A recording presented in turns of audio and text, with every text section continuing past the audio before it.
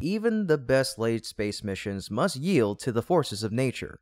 The secretive X-37B spaceplane, part of the US military's arsenal, was on the brink of its 7th orbital mission, set to soar atop a SpaceX Falcon Heavy rocket. However, the launch has been rescheduled to Monday due to an impending stormy weather forecast. A stringent set of 14 weather conditions must align perfectly to grant the all systems go status before ignition and liftoff. Now targeting Monday, December 11th for Falcon Heavy's launch of the USSF-52 mission, with weather conditions forecasted to improve to 70% favorable for liftoff on Monday night, shared SpaceX on X, also citing additional pre-launch checks to be conducted during the delay.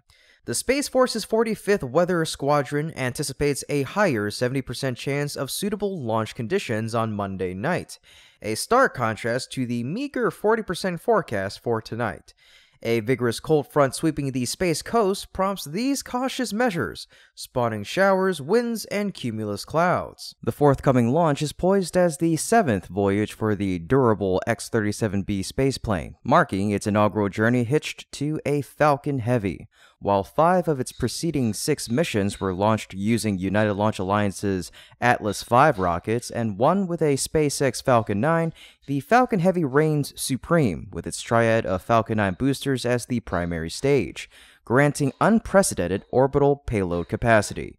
A statement from the Space Force cryptically implies novel mission aims for the X-37B's OTV-7, teasing at the prospect of operating in new orbital regimes. Such aspirations, coupled with the launch vehicle's robust capabilities, suggest a trajectory that ventures farther and higher from Earth's bounds than customary. The decision to upgrade the launch vehicle may also revolve around payload mass. The X-37B boasts a spacious cargo bay to accommodate a suite of equipment and experiments, possibly necessitating the Falcon Heavy's enhanced lifting prowess.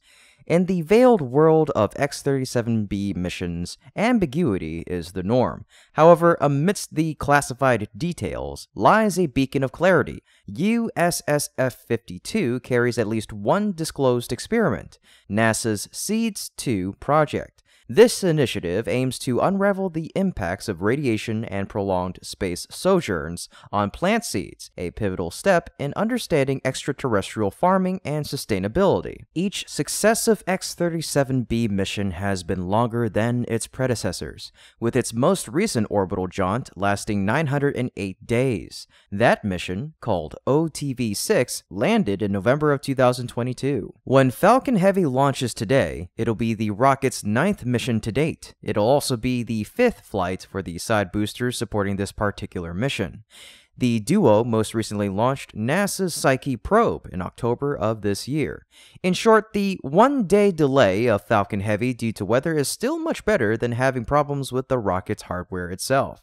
You've probably guessed what I mean. United Launch Alliance will not witness the anticipated debut of its next-generation Vulcan rocket in 2023 as initially scheduled. This means the Colorado-based launch company will end 2023 with just 3 launches. To consider, its rival SpaceX, meanwhile, has launched 3 rockets in 3 days during this calendar year. SpaceX is likely to end the year with 100 total launches. As for ULA, 3 launches? That is the company's lowest total number of launches since its founding in 2006, when the rocket business of Lockheed Martin and Boeing were merged. The statement comes a couple of days after the rocket conducted a wet dress rehearsal, where the vehicle was fully fueled and the countdown was to proceed to the final seconds before cutting off.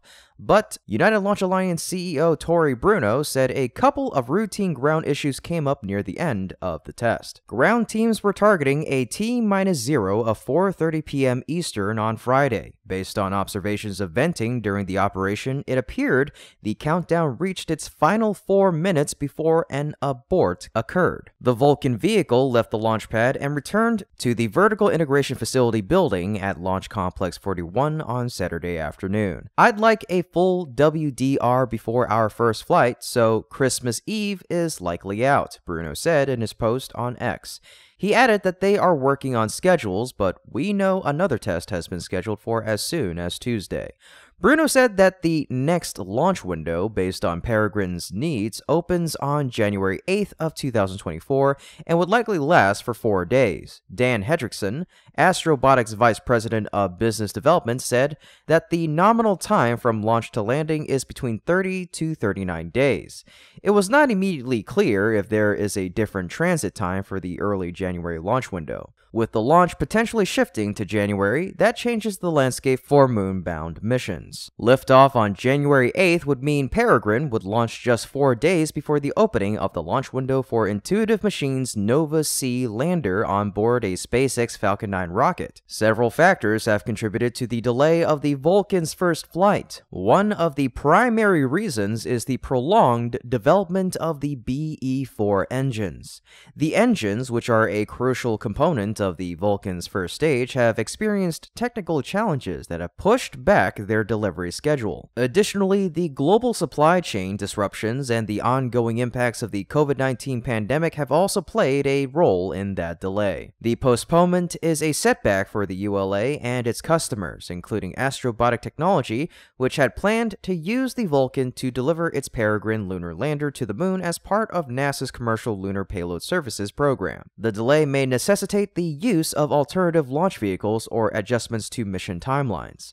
Despite the delay, ULA remains confident in the Vulcan's future success. The company has emphasized its commitment to ensuring that the Vulcan rocket meets all necessary safety and performance standards before its debut. The additional time will allow ULA to conduct thorough testing and validation of the rocket's systems.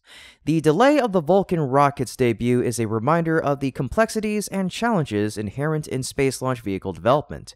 As the aerospace industry continues to evolve with new technologies and players, the successful deployment of vehicles like the Vulcan will be critical to maintaining a competitive and innovative space launch market.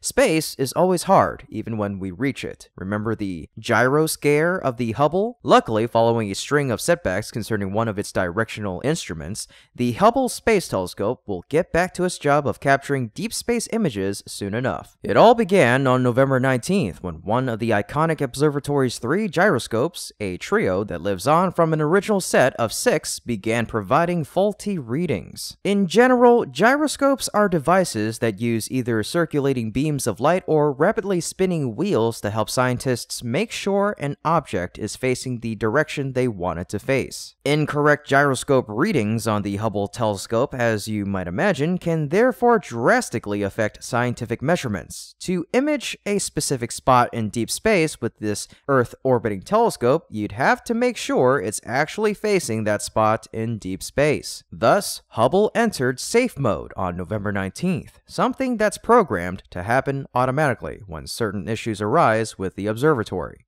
The team, however, was able to bring it back online the following day, but things weren't looking good shortly after, when gyro issues sent Hubble into yet another safe mode situation on November 21st. The team brought Hubble back once more shortly after that, only for the beloved telescope to retreat into its dark corner once again on November 23rd. The most recent safe mode entrance was slightly worrying, as it persisted for longer than the previous 2 dips. It wasn't too worrying though, because first of all, this isn't the first time Hubble's gyros have raised issues leading to a shutdown. And secondly, maybe most importantly, the observatory can actually function with only 1 gyroscope.